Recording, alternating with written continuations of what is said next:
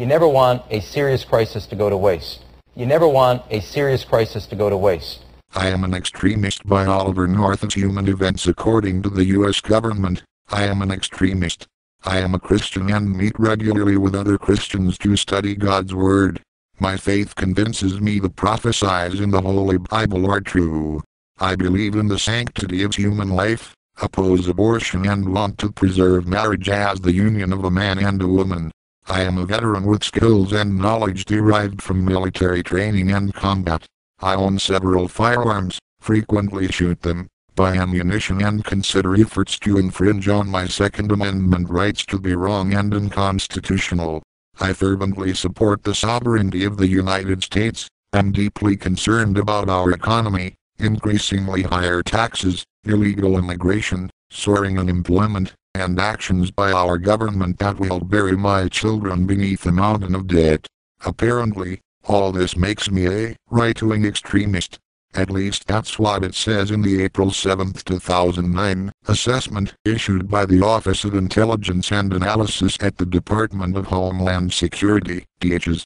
The 9-page report, titled, Right-Wing Extremism, Current Economic and Political Climate Fueling Resurgence in Radicalization and Recruitment, is full of warnings about American citizens who share any of my background or subscribe to the beliefs above. It is one of the most alarming documents produced by our government that I have ever read. Evidently neither you nor I were ever supposed to read this assessment. At the bottom of the cover page is a warning that it is not to be released to the public, the media, or other personnel who do not have a valid need to know. We're Americans. We have a need to know what's going on in our government, especially in an administration that promised to be transparent. A full copy of the report is posted at www.freedomalliance.org. The assessment purports to alert law enforcement officials that right-wing extremists, the term is used more than 35 times, are intent on exploiting Americans who have strongly held beliefs on everything from Christian faith to rising unemployment, U.S. sovereignty and the Second Amendment. It vilifies those of us in these categories by references to neo-Nazis, racists, militias, white supremacists, and other hate groups. Notably, the report includes a warning that right-wing extremism may include groups or individuals that are dedicated to a single issue, such as opposition to abortion or immigration. Though the report proffers a passing reference to the First Amendment, it is replete with bias against conservative thought, writing and communications. On page 3, law enforcement authorities are warned, right-wing extremist chatter on the internet continues to focus on the economy, the perceived emphasis added loss of U.S. jobs in the manufacturing and construction sectors, and home foreclosures.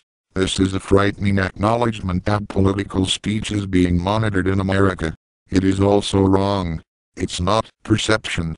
It is fact.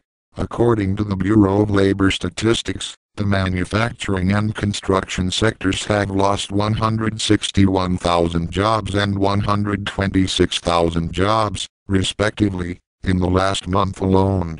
In its key findings, the DHS manuscript boldly charges right-wing extremists may be gaining new recruits by playing on their fears about several emergent issues, and warns that the possible passage of new restrictions on firearms and the return of military veterans facing significant challenges reintegrating into their communities could lead to the potential emergence of terrorist groups or lone wolf extremists capable of carrying out violent attacks. Under the heading, Disgruntled Military Veterans, the report alleges, right-wing extremists will attempt to recruit and radicalize returning veterans in order to exploit their skills and knowledge derived from military training and combat. These skills and knowledge have the potential to boost the capabilities of extremists, including lone wolves or small terrorist cells, to carry out violence. These unsubstantiated claims are followed by reminders that Timothy McVeigh, the 1995 Oklahoma City bomber, was a military veteran. Omitted is any reference to the fact that McVeigh was simply one of more than 40 million law-abiding veterans of the U.S. Armed Forces. 13 lines after this egregious, unconscionable slander against those of us who are military combat veterans, DHS makes the stunning charge that lone wolves and small terrorist cells embracing violent right-wing extremist ideology are the most dangerous domestic terrorism threat in the United States. According to this DH's assessment, the most dangerous threat we face here at home isn't from radical imams preaching violence in U.S. mosques and madrasas, Islamists recruiting in our prisons, Somali terrorists enticing young immigrants to become suicide bombers, or Hamas, Hezbollah or Al-Qaeda operatives plotting mass murder. No, according to DH's, the real threat comes from what our government labels right-wing extremist ideology. Mr. Obama should publicly disavow this report and fire the officials responsible for issuing it. Those who prepare his remarks for the occasion should insert in the teleprompter Senator Barry Goldwater's words on the subject: extremism in the defense of liberty is no vice. You never want a serious crisis to go to waste. You never want a serious crisis to go to waste.